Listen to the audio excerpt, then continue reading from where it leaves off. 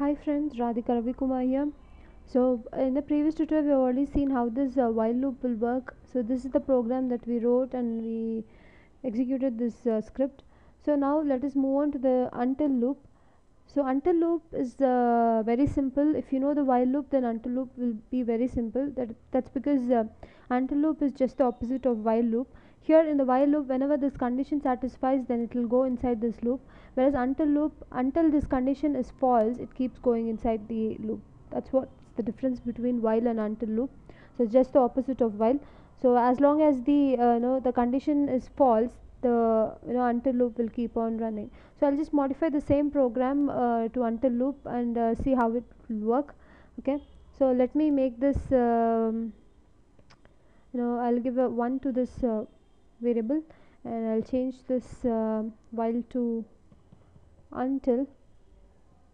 Okay, and I'll say until the $a is greater than 10. That is, we know that $a is not greater than 10, so that at that time this will work. Okay, so done, and let this be, all these things, let it remain the same.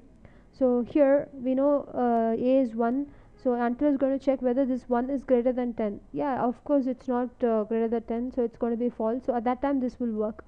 So we'll just run this program.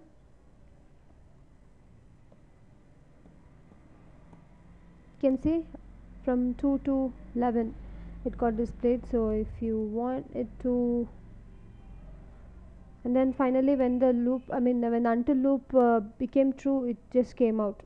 So make sure that you remember, just know how the while loop will work, so that automatically you will know how the until loop will work. Just the opposite.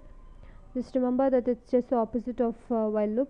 Okay, so hope you guys have understood the until loop. In the next tutorial we'll see how the for loop will work. Till then, thank you very much for watching.